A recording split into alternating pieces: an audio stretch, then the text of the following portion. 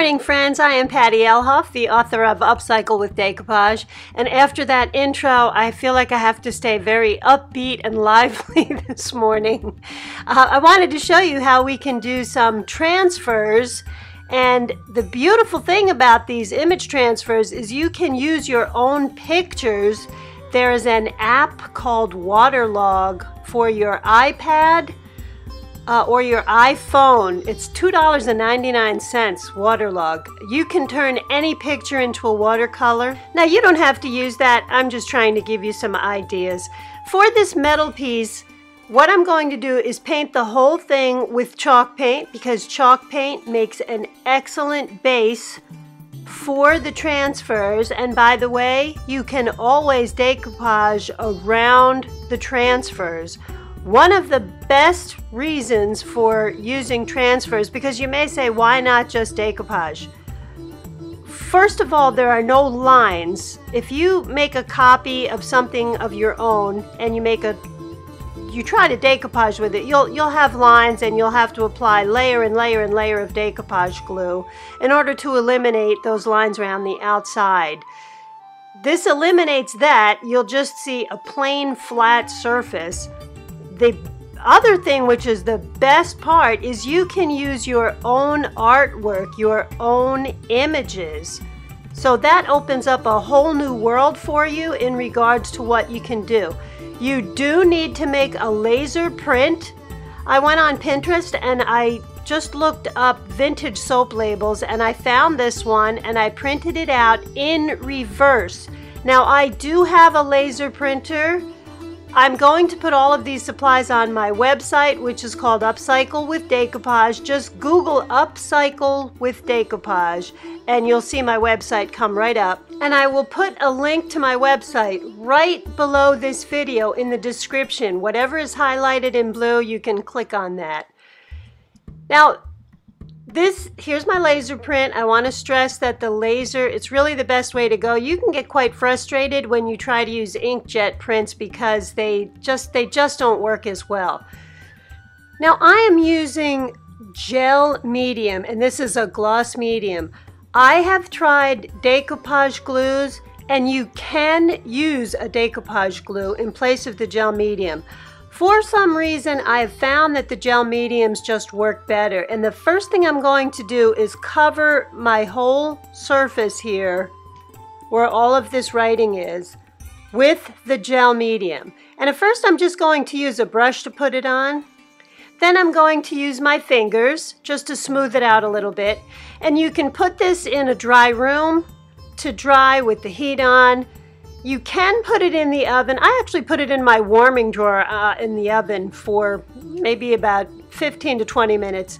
Now I'm going to cut this image out, and I'm going right up to the edge. I'm just cutting away the excess paper right here. But now I'm going to go right up against the edge of this and just cut out exactly what I need. Now I'm going to place it face down.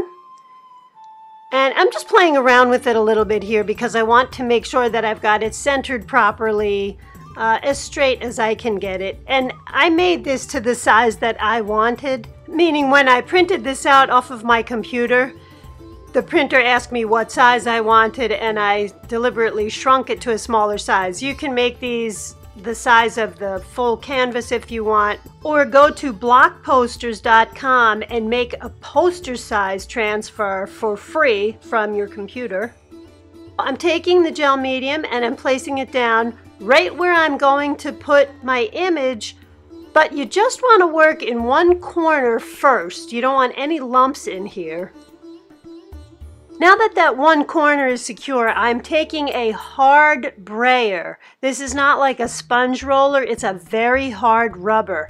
And what I'm doing is I'm going to, again, I'm just making sure this is in the right placement.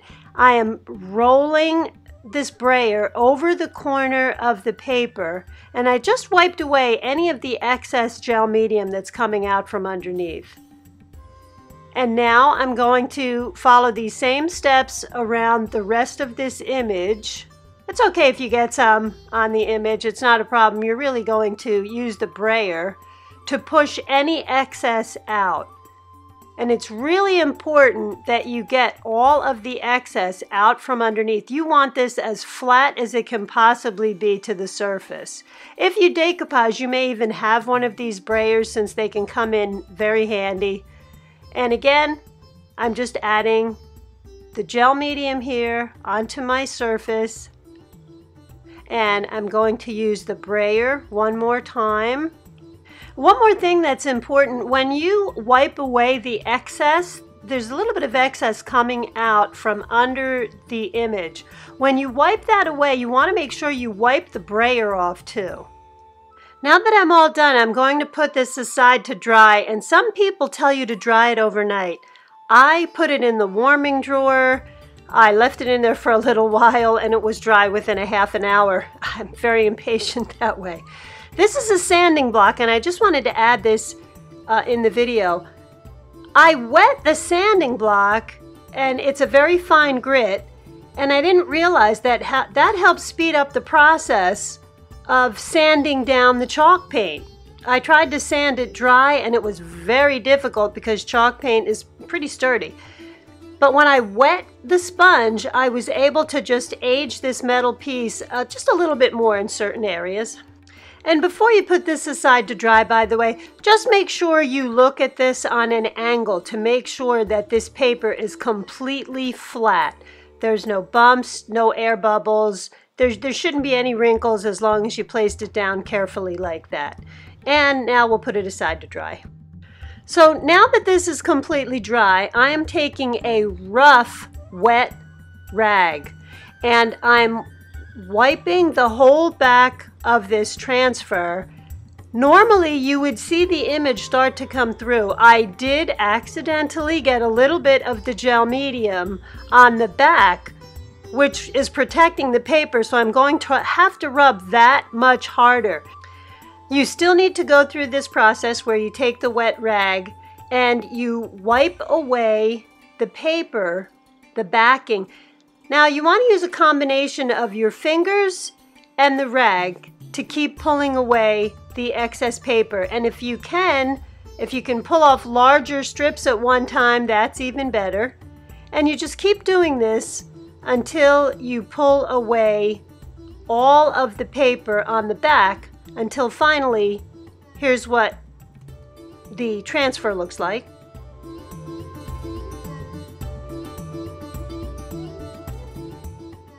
And by the way, this is a really messy craft, so you want to make sure you have either some drop cloth down or work in an area where you're not too worried about getting all of these paper pieces.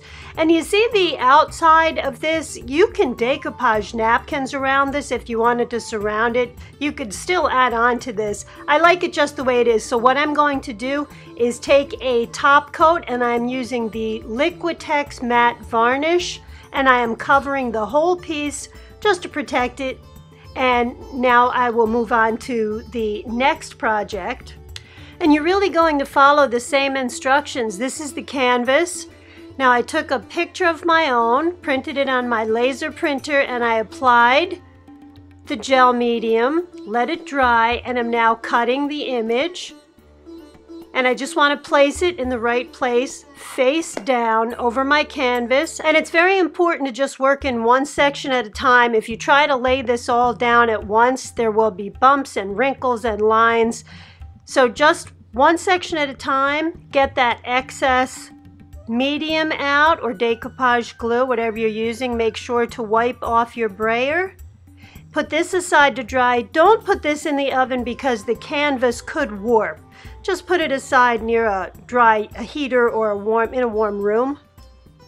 Then once it's dry, wet rag or very damp but rough rag to start this out to remove the paper, then using my fingers, and I'm going to wipe away all of the paper. And you can see that this gets really messy, so I'll clean that all up with a rag. I just wanted to show you how messy this can get underneath here. Look at all the paper. And then that's how it looks now. I'll show you a better picture at the end of this video. Here's a plain piece of wood. I followed the same exact steps, except I did not use any chalk paint or any paint. I flipped this image that I found on Pinterest. I just looked up vintage soap labels, printed it out on my laser printer, and transferred it on here following the same exact steps. And again, with both of these pieces, I used the Liquitex matte varnish. You can put a gloss on this too, but I put the varnish over the top. And then on the glass, I followed all of the same steps, applied the gel medium to the front of the transfer, let it dry, then applied gel medium onto the glass, applied the transfer, put this aside to dry. This was one of those small picture frames that we got at a wedding we went to. You know how you walk in and on the reception table, they're letting you know where you're seated, and they have your name and the table number in these little frames. So I wanted to reuse the frame. Now I did chalk paint the back of this white to make this image pop more. However, I do have an older video that shows you how to do these transfers on glass because they're sheer and they come out beautifully when you're doing votives. But it looks really pretty and a little bit aged. I didn't like it on the darker background, but you could do that also.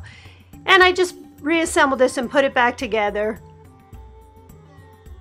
and followed all of the same steps really for all 4 of these, except I didn't use the chalk paint on the wood or on the glass. And by the way, here is how a transfer looks on a larger piece of glass that I had them cut at the hardware store for me. Most local hardware stores will do this for you.